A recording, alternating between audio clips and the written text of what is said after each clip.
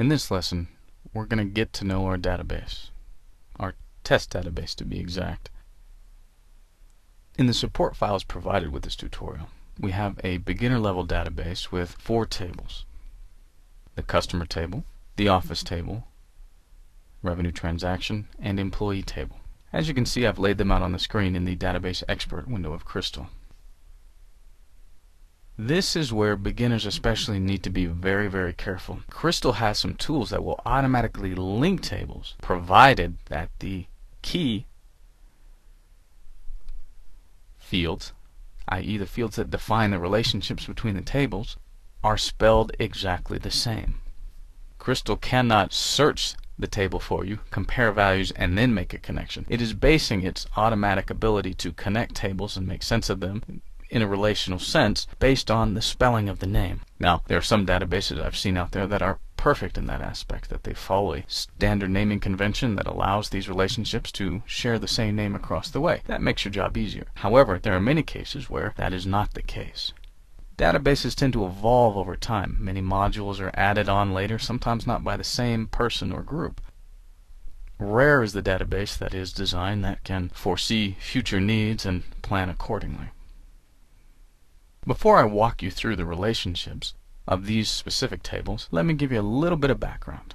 This is designed to reflect a fictional vending company that sells gumballs and stuffed animals.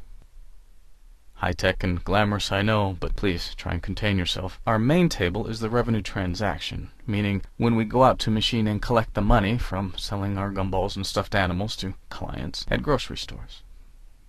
Then we have a customer table, telling us who our customer is, i.e. its location of our machines. Then we have the office table, which tells us which offices are in charge of said machines. Then we have our employee table, which tells us who services and picks up the machines and who manages that office. Technically, the customer is related to the revenue transaction table between the client num and the client number field. Notice they're spelled differently. I do this so that you don't get into the habit of just letting Crystal decide for you. Databases can be often complex, and sometimes if someone slips at something as easy as the wrong field name, you won't be able to make a join, or you'll make an even worse, an incorrect join and pull back garbage.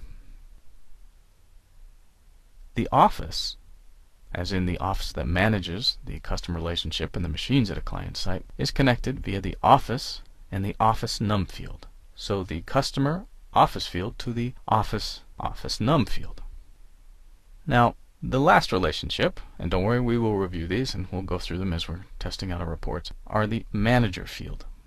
The manager connects to the employee ID in the employee table. Again, when you're pulling more than one table, you need to get in the habit of understanding how the relationships flow between the tables. In some cases, they're clearly marked. In other cases, they are not. That will require a little more groundwork. But remember, as we stated before in the previous lessons, Crystal does not think critically for you. In this case, you're being guided through what relates to what. In your own case, you'll need to discover these relationships and understand how they work. In some cases, you may need thousands of tables. In some cases, you may need a dozen. It all depends on your individual database setup.